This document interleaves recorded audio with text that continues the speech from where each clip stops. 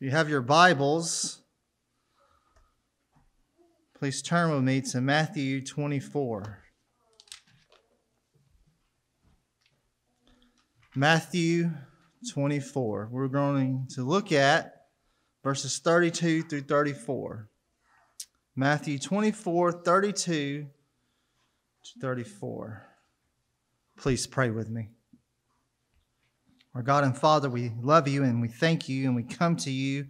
We gather together to meet with you in the name of the Lord Jesus Christ.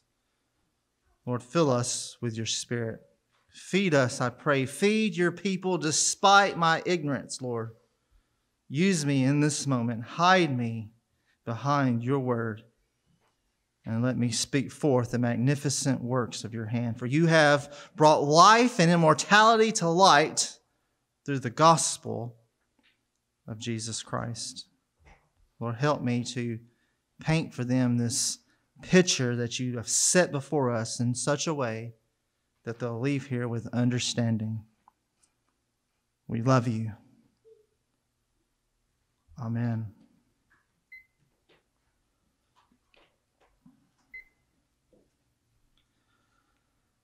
So I want you to imagine, if you will, that I gave you a house. I gave you a house. But the conditions of you staying in the house is that you have to pay me $700 a month. The house is yours. It's yours. But in order to stay in this house, I need $700 a month. If you don't pay me the $700 a month, you have to leave. I will remove you from the house.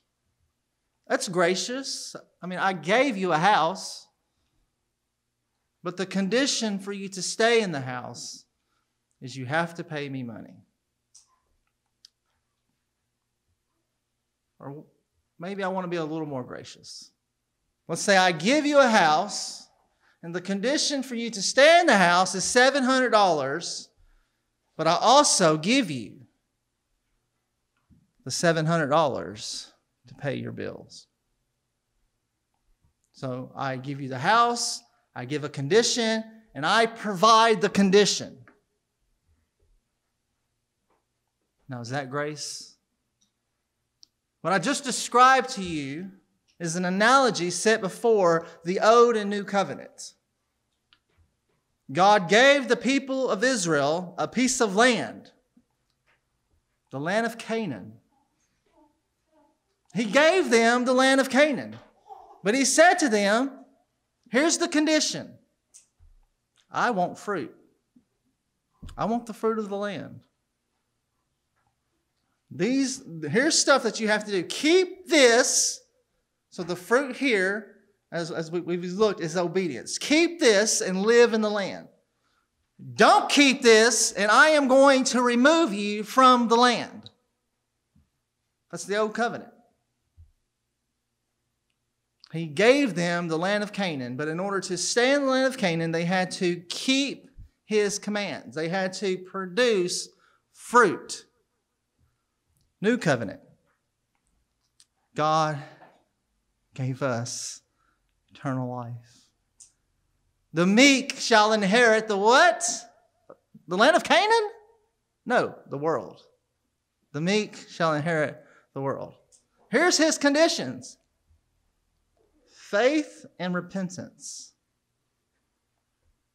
Faith and repentance. In order to stay in this land, this earth, to have eternal life, you must have faith and repent. Turn from your sins.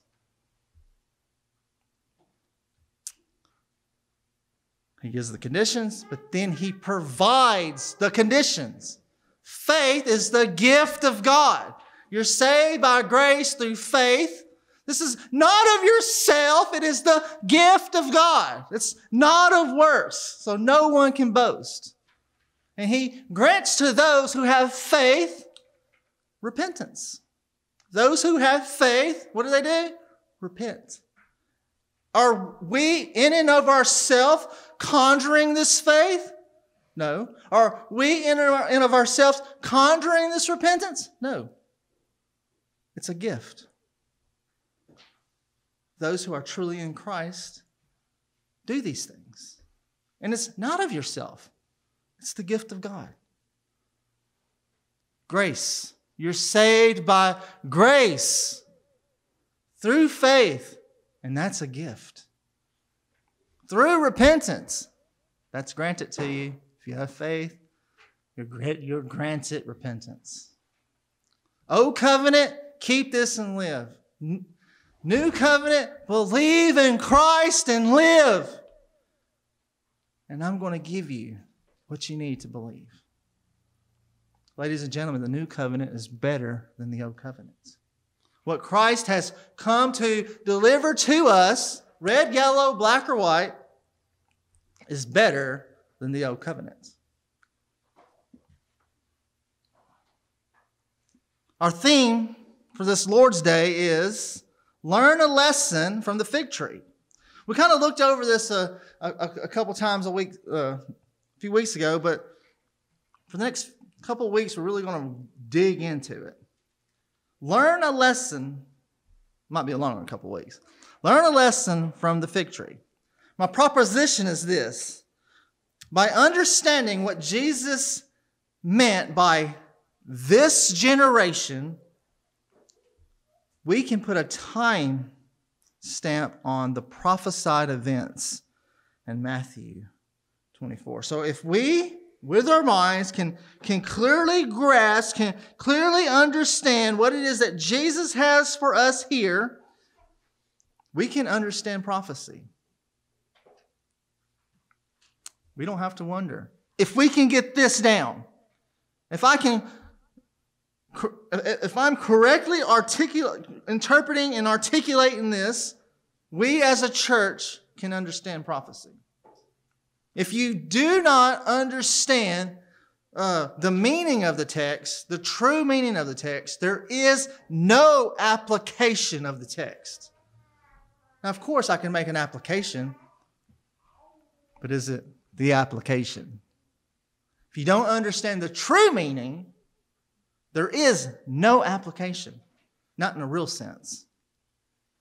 And so that's what I intend to try to do with the power of the Holy Spirit.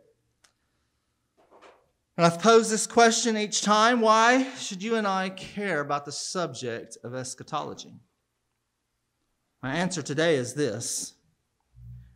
In order for you and I to have a biblical understanding and a biblical interpretation of the Bible, we must first have a biblical Christology, a biblical ecclesiology, and a biblical eschatology. We have to have a biblical doctrine of Christ, a biblical doctrine of the church, and a biblical doctrine of end times. Last things. Would y'all agree?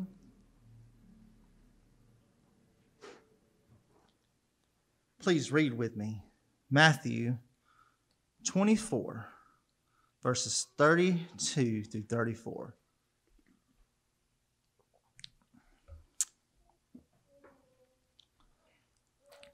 From the fig tree, learn its lesson.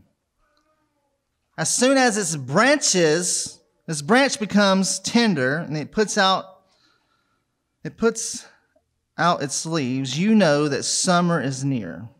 So also, when you see all these things, you know that he is near at the very gates. Truly I say to you, this generation will not pass away until all these things take place. Heaven and earth will pass away, but my words will not pass away. Now I'm going to read it one more time,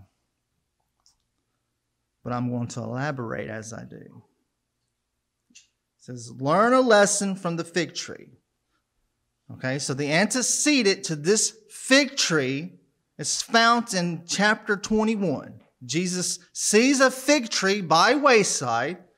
He's hungry. He goes to it hoping to find fruit. There is no fruit. There is only leaves. What does he do? He curses the fig tree. Learn a lesson from the fig tree. And it says as soon as its branches becomes tender, it puts out its leaves. And you know that summer is near. So he's saying that this time, this event is near. Also, when you, who is he speaking to? Go to verse 1. Jesus left the temple, going away when his disciples come and ask him questions. So he is speaking directly to his disciples. So to his disciples, he says, when you see all these things is from verse 3, well, from verse 4 to verse 31. So everything, when he says all these things, he's speaking verse 4 to 31. You know that the he here is Jesus, is near at the very gates. Truly I say to you, the disciples, this generation, the near demonstrative, the people that he is speaking to, this generation, not 2,000 years in the future generation. When you see these things, I say to you, this generation, the generation of the disciples, will not pass away until all these things take place. Listen to this part. It says, heaven and earth will pass away. At this time, you know what heaven and earth was considered? The Jewish temple. The temple is where heaven met with earth. This is where the God's presence dwelled in the Holy of Holies. God was in the Holy of Holies. Back when I was the old Pentecostal boy, it was the Shekinah glory, right? And every time we'd say it, we'd do the Pentecostal two-step. The Shekinah glory, the Spirit of God dwelling in the temple. That God tabernacled in a tent. That God tabernacled in a temple. Well, God now tabernacles in his people. So when it says that heaven and earth will pass away, it's speaking of that temple is going to pass away. But my words will not pass away. This temple is going to be destroyed. But what I have to say, it's not going to be destroyed. Our outline for this week, we will seek to understand the lessons from the fig tree. I believe this fig tree parable gives us 3 lessons. Signs of the end of the age, Matthew 24, 4 through 14. The abomination of desolation, Matthew 24, 15 through 28. And number 3, the coming of the Son of Man, Matthew 24, 29 through 31. Now, we will only be looking at one of these main points today. The signs of the end of the age. So we're not going to go through all this whole chapter. It's just no way. I wouldn't do it any justice. And as we transition, I want to say that all of Matthew 24 is a response by Jesus to his disciples for their question that they asked in verse 3. Look at verse 3 of chapter 24. As he, speaking of Jesus, sat on the Mount of Olives, the disciples came to him privately, saying, tell us, when will these things be, and what will be the sign of your coming and of the end of the age? So right here where it says the end of the age. So does anyone have a KJV in here? Does anyone have a new King James or a King James version? Anybody have a King James? So right here, if this was if I was reading from a King James Bible, instead of it saying the end of the age, or if you have anything outside of an ESV, what does it say there? The end of the age. Mine says the end of the age. Verse 3, the last part of verse 3.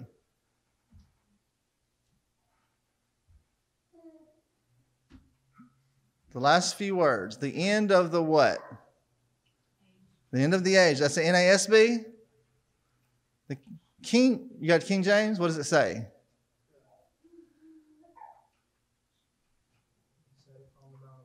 The disciple came to him privately, saying, "Tell us then, what shall these things be, and what shall be the sign of thy coming, and of the end of the world?" End of the world.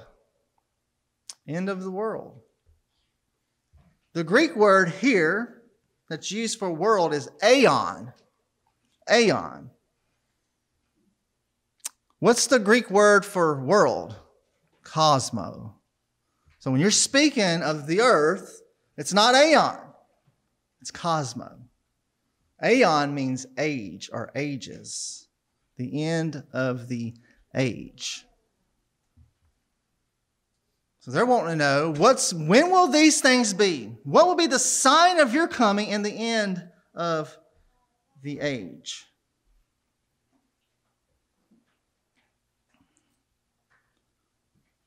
So what made them ask this question? Verses 1 and 2. Here we have Jesus leaving the temple. In the Old Testament, we have Yahweh leaving the temple. New Testament, we have Jesus leaving the temple. And as he was going away, his disciples came and pointed out to him the buildings of the temple. But he answered them, "You see all these things, do you not? Truly I say to you," speaking of the disciples, "there will not be left here one stone upon another that will not be thrown down." So they said, "Well, when will these things be? What will be the sign of your coming and the end of the age?" Now notice they asked him, what will be the sign of your coming? He's already in their presence. He's already standing before them. So this coming, the word coming here, is the Greek word parousia. When is your presence coming? But notice his physical body is already with him. Something really neat to point out. They said, when is this temple going to be destroyed? And so what we have here is one question said in three different ways. We have one question spoken in three different ways. When will these things be? Speaking of the destruction of the temple. What will be the sign of your coming? Because that's going to happen at the destruction of the temple. And the end of the age, which will be the destruction of the temple. Turn with me to Hebrews. I alluded to this last week, I believe it was. Hebrews chapter 9. Hebrews chapter 9, verse 6, I believe is my starting point. Hebrews chapter 9, beginning in verse 6. These preparations having thus been made, this is speaking of the temple, the priests go regularly into the first section. The first section is the holy place, to perform their ritual duties.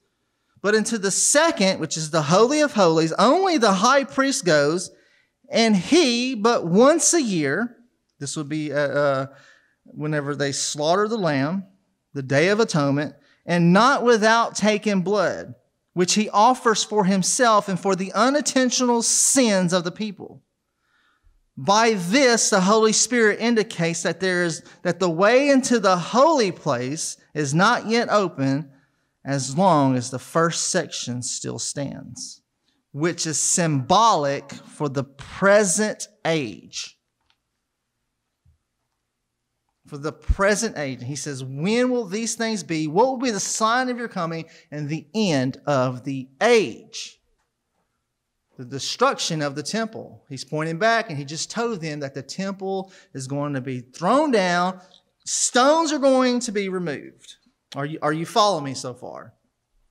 So ultimately, what I believe is that these three lessons are going to be pointing us to one single event, and that is the end of the old covenant age. The end of, here's you a house, but you have to give me $700 a month. Here's you a piece of land, the land of Canaan, Israel, Palestine, whatever you want to call it. I have no beef with any of them. But in order to stay there, you have to keep these rules.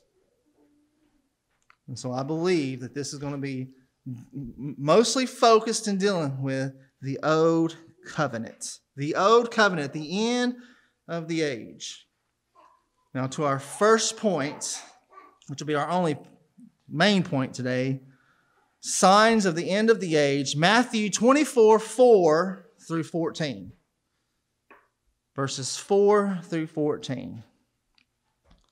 And Jesus answered them, "See that no one leads you astray, for many will come in my name, saying, I am the Christ, and they will lead many astray. And you will hear of wars and rumors of wars. See that you are not alarmed, for this must take place, but the end is not yet. For nation will rise against nation, and kingdom against kingdom, and there will be famines and earthquakes in various places. But all these are the beginning of the birth pains. Then you will be delivered up to tribulation and be put to death, and you will be hated by all nations for my name's sake. And then many will fall away and betray one another and hate one another. And many false prophets will arise and lead many astray, and because lawlessness will increase, the love of many will grow cold. But the one who endures to the end will be saved. And the gospel of the kingdom will be proclaimed throughout the whole world as a testimony to all nations, and then the end will come."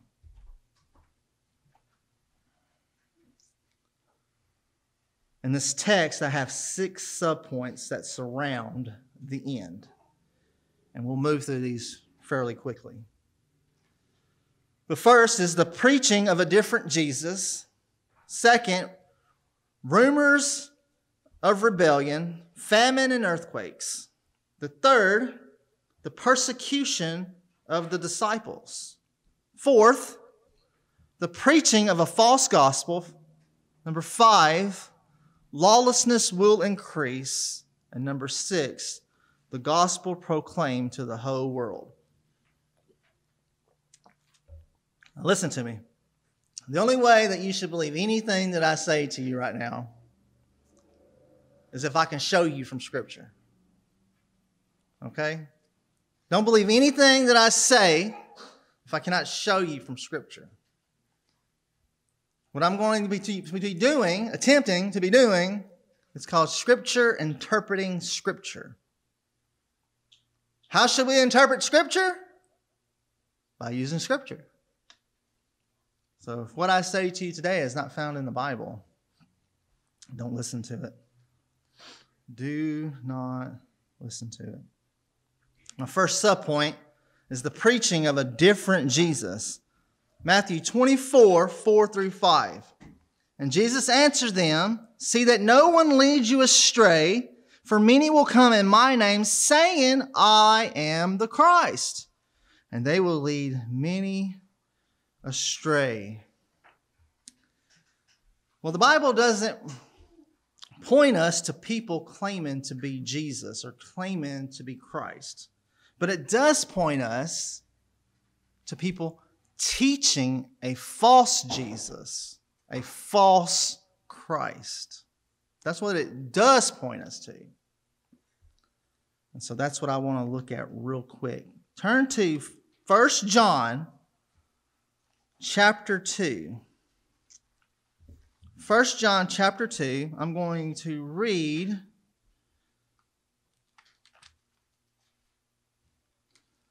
if you have never heard this, your mind's going to be blown. Chapter 2, beginning in verse 18. Pay attention to the antecedents. Children, it is the last hour. Is that 2,000 years from then? Last hour. Children, it is the last hour. And as you have heard that Antichrist is coming, so now many Antichrists have come. Therefore, we know that it is the last hour. They went out from us, but they were not of us. For if they had been of us, they would have continued with us. But they went out that it might become plain that they are not of us. But you have been anointed by the Holy One, and you have all knowledge. I write to you not because you do not know the truth, but because you know it, and because there is no lie in the truth. Who is the liar but he who denies that Jesus is the Christ? Listen, this is the Antichrist. He who denies the Father and the Son. No one who denies the Son has the Father. Whoever confesses the Son has the Father also. Now, I'm just going to go through here and show you something that you might have missed. So right here we have children versus Antichrist. Those are your two antecedents, okay? Children, Christians. Antichrist, not Christians, okay? It says, children, Christians, this is the last hour, and as you have heard that Antichrist is coming.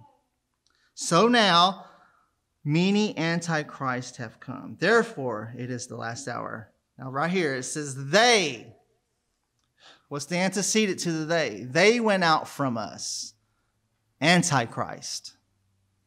Now, a lot of Reformed people, when someone leaves the church, they leave the faith, you know what they do? They quote this. They say, well, they went out from us because they were not of us, because if they had been of us, then they would have remained of us. That's not what this means. Stop it. Stop it. That's not what this is talking about. This is covenantal.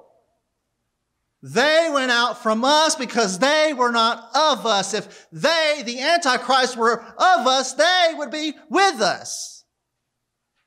This is covenantal. This has nothing to do with people saying that people that prayed some silly prayer when they walked an aisle, shook a hand, and signed a card and decided that they didn't believe. Nothing to do with it. This is covenantal. John says that they went out from us because they were not of us, for if they would have been of us and they would continue, they would remain with us. He says, but they went out to show that they were not of us. Now, notice this. It says, but you have been anointed, and you have been given all, and you have all knowledge. It's basically saying, in the Greek, it's saying, knowledge has come to you. Knowledge has come to you. It says, I write to you because I write to you, not because you do not know the truth, but because you know it. And because there is no lie in truth. Now, here's where the rubber meets the road. But who is the liar but he who denies that Jesus is the Christ? This is the Antichrist. Listen, at this time, who denied that Jesus was the Christ? The religious Jews. The religious Jews. The Pharisees, the Sadducees, who crucified him outside of the city. They said, he's not the Christ. He's not from God. He's from Beelzebub. Ain't that what it says? Matthew chapter 12. They accuse him for working with the devil. This is covenantal. Jesus comes in the fullness of time to bring about the new covenant. He gave them a tutor. He gave them a guardian, the law, the old covenant, that they were to be under until the fullness of time. And when they come of age, they were to leave the guardian and cling to the Son. Fullness of time came. Instead of clinging to the Son, they danced around the law as if it was a golden calf. So when it says that they went out from us, it's speaking of them rejecting Christ, rejecting the new covenant. And why did they do that? Because they were not of us. If they were, they would be here right now following with us.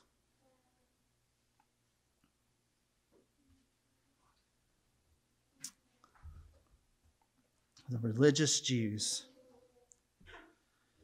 An antichrist is someone, in this verse right here, who denies that Jesus is the Christ. Now turn to 2 John verse 7. 2 John verse 7. It gives you a different definition of an antichrist. It says, "For many deceivers have gone out into the world, those who do not confess," listen to this, "the coming of Jesus in the flesh. Such a one is a deceiver and the Antichrist." So 2 John tells us that an Antichrist is someone who denies, who does not confess that Jesus Christ has come in the flesh. This would be what's called early Gnosticism. There was a Jewish man at this time, please Google it, by the name of Cerinthus. Cerinthus. Cerinthus' interpretation of Jesus was this, that the Christ descended upon Jesus at his baptism, it guarded him through his ministry and performed miracles, but left him at the crucifixion. He maintained that Jesus was not born of a virgin, but a mere man, the biological son of Mary and Joseph. So the Bible gives you two biblical definitions of the Antichrist. It's those who deny that Jesus is the Christ and those who deny that Jesus Christ came in the flesh. Did you hear me read anything about a future political leader that would rise up and rule the world? This is the only place that describes the Antichrist. It's nowhere else. It's nowhere else. This is it. This is the definition. It's covenantal. It's covenantal. They were preaching a different Christ. That's not the Jesus we worship. Hallelujah.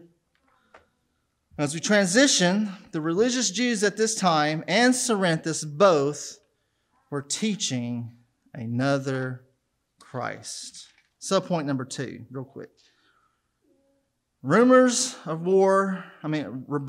and rumors of rebellion, famines, and earthquakes. Matthew 24, 6 through 8. "And you will hear of wars and rumors of wars. See that you are not alarmed, for this must take place, but the end," what end? The end of the age is not yet. "For nation will rise against nation, and kingdom against kingdom, and there will be famines and earthquakes in various places. All these are the beginning of the birth pains." All right, so y'all remember Daniel chapter 9, right? I walked through it a few weeks ago. Chapter 9, verse 26 says this, "And after the 62 weeks," so you got to go back to to verse 25 to see that the 62 has an added week, which is 7 weeks. So it's actually 69 weeks. So after the 69 weeks, an anointed one shall come. This anointed one is Jesus. He shall be cut off and have nothing. And the people of the prince is Jesus. So the people of the prince is the same people that is of Daniel. This is the Jews. The people of the prince, the Jews, who shall come, will destroy the city and the sanctuary. Its end will come with a flood, and to the end there will be war, desolation is decreed. So what this is speaking about is the Jewish revolt that started in 66 AD. The Jewish revolt that started in 66 AD. So when he says that there will be wars and rumors of wars, we say, well, there's always war and rumors of wars. But not at that time. They were under the Roman peace. Rome, who had taken over the known world, had sent governors into each part of that section to govern them with soldiers. So they ruled over them with armed forces to keep the nations from warring against each other. And so if there was a rumor of a war at that time, it would have really meant something. Not so much to us today. Because there's always wars and rumors of wars. But at this time, this would have really meant something. At this time, the Jews were looking for their Messiah. And they believed that their Messiah would come and that he would rescue them from the hands of Rome. So when Jesus came, they were expecting a David. They were expecting some man to take the throne, who would rule and reign and who would, with a sword, destroy Rome. And that did not happen. And so they themselves started a revolt, and they rebelled, and they fought against Rome. You say, well, what about famines and earthquakes? Is that in the Bible? Acts chapter 11, verse 27. Acts chapter 11, verse 27.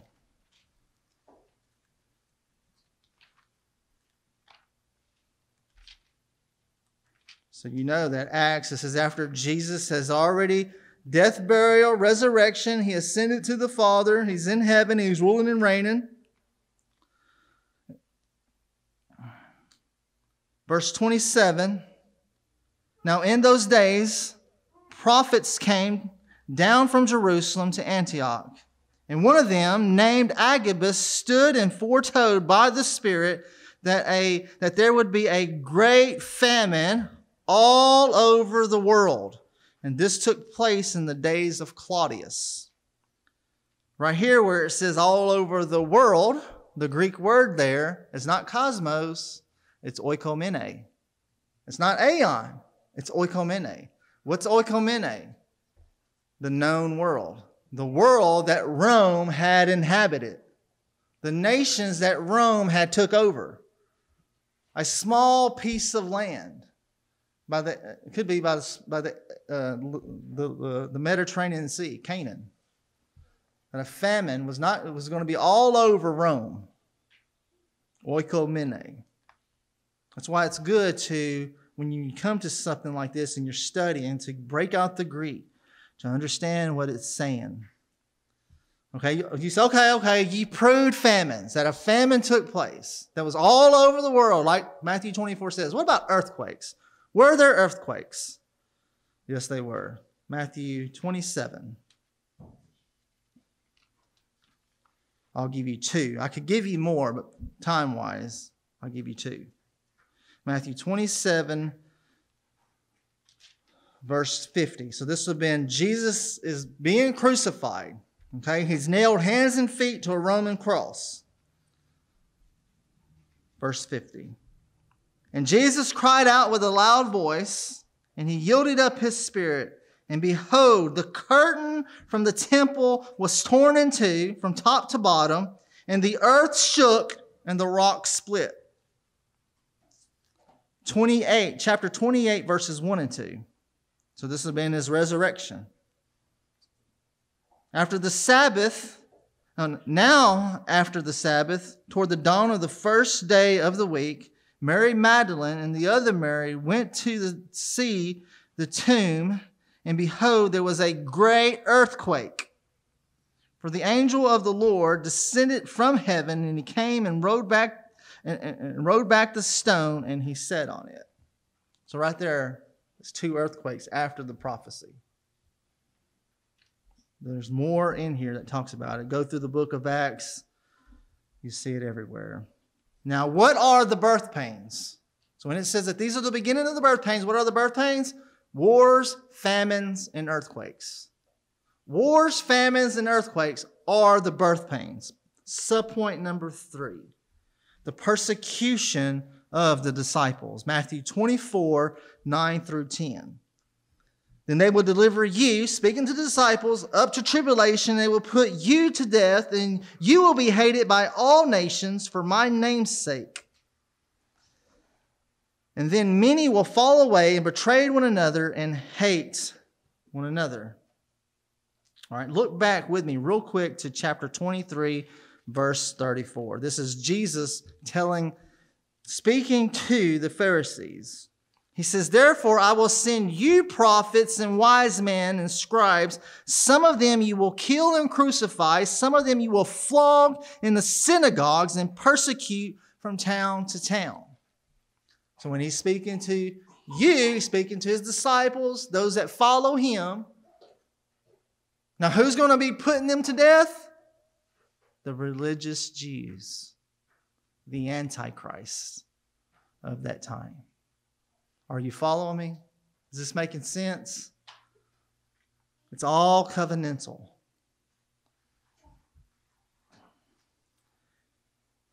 In the book of Acts alone, we see Peter, James, and Stephen and Paul. We see Peter gets persecuted. Peter and James both get arrested. They're persecuted. They're beaten for preaching in the name of Jesus. Stephen gets stoned. Paul, as known as Saul, hoes the coats for those who are stoning him. Paul then gets knocked off his high horse, struck with blindness. Then Christ appears to him, and Christ sends Ananias to give Paul his sight back. But Jesus says this about Paul. He says about Paul, for I will show him, speaking of Paul, how much he must suffer for my name's sake. Who is he speaking about? Me? No, he's speaking about Paul. Paul must suffer for his name's sake. When transitioning, according to Fox Book of Martyrs, Andrew was crucified, Bartholomew beheaded, beaten, then crucified. James, the son of Alphaeus, stoned to death. James, the son of Zebedee, was beheaded.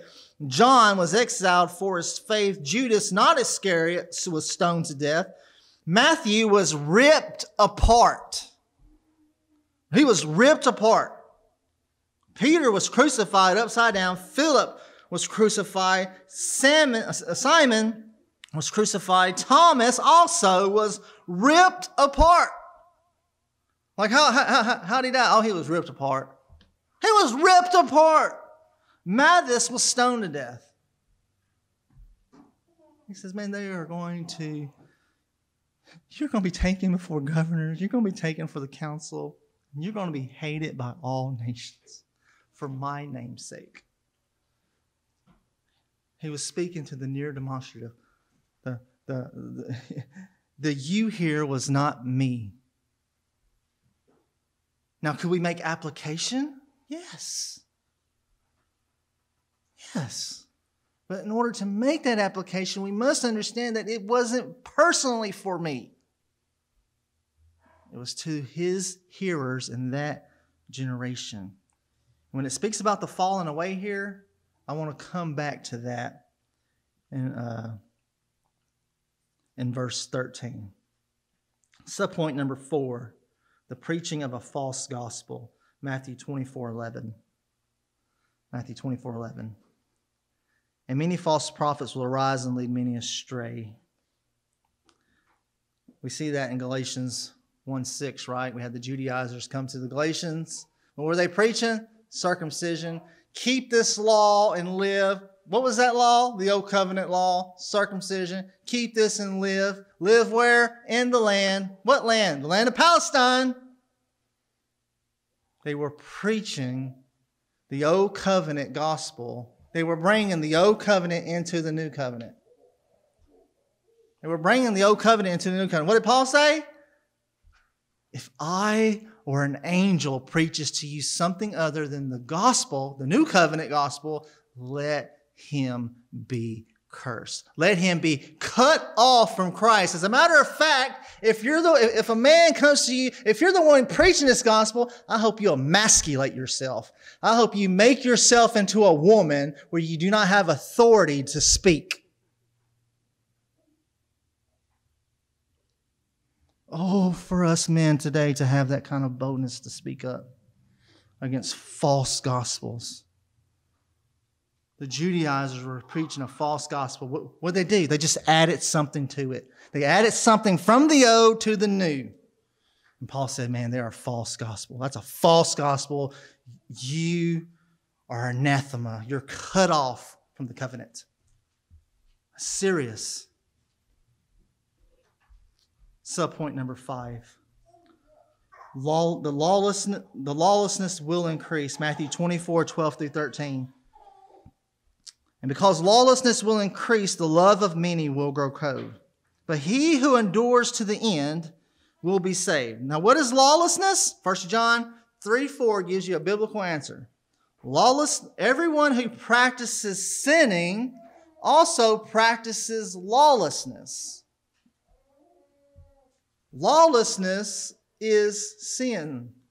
Sin is lawlessness. Right? The preaching, so what is lawlessness? Remember, the birth pains were what? What were the birth pains? Remember I told you? What were the birth pains? Wars, famines, and earthquakes. What is lawlessness? Preaching another Christ, the persecution of Christians, and false prophets being allowed in our churches. The churches were allowing the Judaizers to come and preach that false gospel. Because the lawlessness is increasing, the love of many will grow cold. The love of many will grow cold. But he who endures to the end will be saved. Is this speaking of salvific? He who endures to the end will be saved? Is that speaking to us that we have to endure to be saved? No, remember at the very beginning, the new covenant. He has given us eternal life in Jesus Christ. What we have to do is put our faith in Him and repent, and He gives us that ability. What does it mean we have to endure to the end? Well, He's not talking about us, and this is not salvific. The end here is speaking to the antecedent, which is the end of the age. The temple falling. And next week we'll show you how He endured. There's one way of escape. He gives them the way to escape it. This is not hard.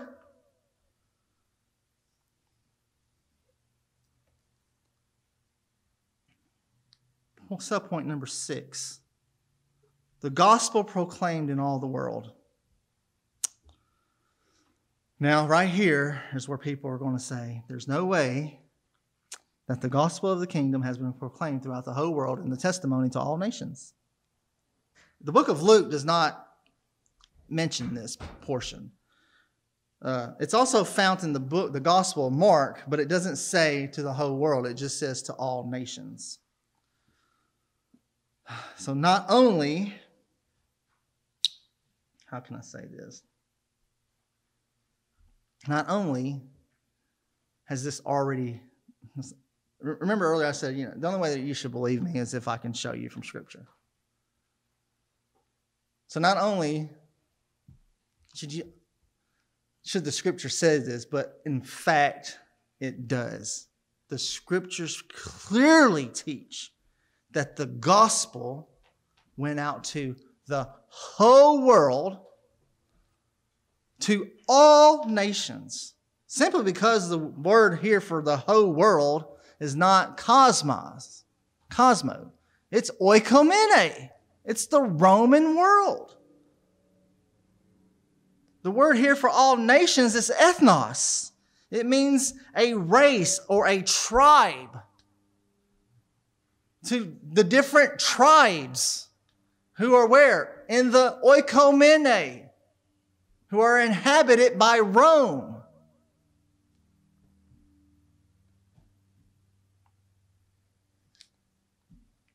Real quick, go to Luke chapter 2.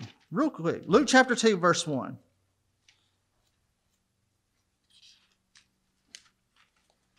Luke chapter 2, verse 1. It says, a decree went out from Caesar Augustus that the whole world should be registered and taxed.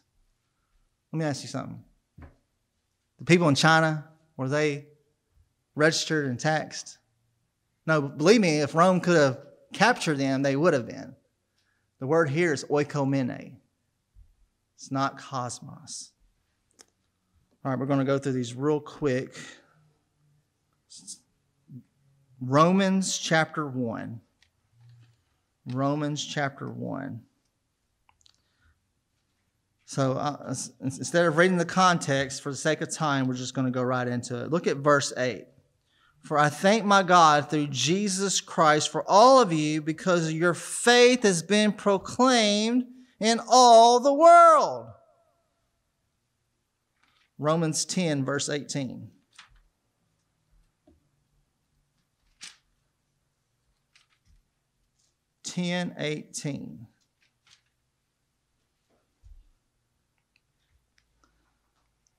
But I ask, have they not heard? Indeed they have, for their voices have gone out to all the earth, and their words to the ends of the world.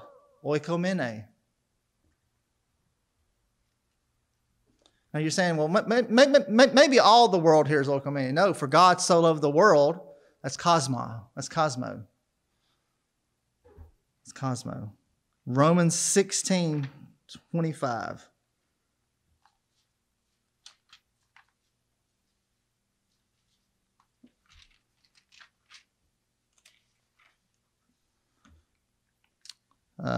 Well, let's go to 26 for the sake of time. But has now been disclosed through the prophetic writings, has been made known to all nations. Ethnos, to every tribe and race. One more, Colossians chapter 1. Colossians chapter 1. Look at verse 6. No, let's go to verse 5. Because the hope laid up for us in heaven, of this we have heard before, the word of truth, the gospel which has come to you, as indeed in the whole world. Now, does this mean we should not witness? Does this mean that we should not send missionaries? No, the Great Commission. The Great Commission is given to us. Go into all the world and make disciples. Go into all the world, cosmo, make disciples. We are to go into all the world. We are to make disciples. But this portion right here that he's talking about has already taken place. Remember, Daniel chapter 2, the stone is cut out by no human hand. This Jesus Christ comes into the world as a stone. And this stone is also representative of the church, his kingdom. It grows into a mountain and it covers the whole earth. This whole earth here, it's not oikomene. It's not oikomene. The gospel will go to the cosmo. But right here in Matthew 24, it's just speaking about the known world. This is what we have to look forward to. As postmillennialists, this is what we look forward to. Isaiah chapter 11, listen to this. Verses 6 through 11. I'll close with this. The wolf shall dwell with the lamb, and the leper shall lie down with the young goat, and the calf and the lion and the fatted calf together, and the little child shall lead them. The cow and the bear shall graze. Their young shall lie down together, and the lion shall eat straw like an ox. The nursing child shall play over the hoe of a cobra. And the winged child shall put his hand to an adder's den. And they shall not hurt or destroy in all my holy mountain. That's never happened. This is future. Listen to this. For the earth shall be filled with the knowledge of the Lord as the waters cover the sea. How much sea is wet? All of it. And in that day, in what day? When the child is able to play over a cobra hoe. In that day when the knowledge of the Lord covers the earth as the water covers the sea. In that day, the root of Jesse. Who's the root of Jesse? Jesus Christ. who shall stand as a signal for the people. Of him shall nations inquire, and his resting place shall be glorious. In that day he will extend his hand yet a second time to recover the remnant, the remains of his people. This is the second coming. It says that in short, that the offspring of Jesse, the offspring of David, will come a second time in that day when the knowledge of the Lord has covered the whole earth. And it's so good because it's been Christianized that a baby can play over the hole of a cobra. Mothers, fathers, if your child was playing with a snake, you would freak out right now. But there's coming a time where it will not be so. Today is not that time. Today we have plenty of wars and hate going on. You know why? Because the knowledge of the Lord has not covered the earth as the waters cover the sea. You know what you need to do? Preach the gospel. How is the knowledge of the Lord going to cover the earth as the waters cover the sea? By preaching the gospel of Jesus Christ to those who are around you. And I mean everyone that's around you.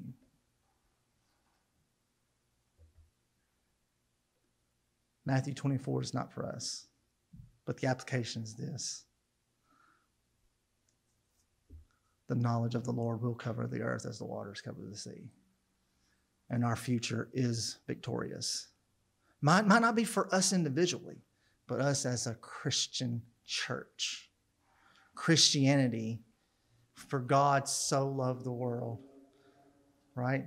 He did not send his Son into the world to condemn the world. Christianity will be victorious. And it's not through making people obey the law of Moses, but it's by preaching the gospel of Jesus Christ and people coming to faith in Jesus Christ, and people that come to faith live for Jesus Christ. That's how it happens. It's not from the top down, it's from the bottom up. Please pray with me. I'm available if you need me. Father, thank you. Thank you for loving us. Thank you for your word. Lord, please be with us, I pray, in the name of Jesus. Amen.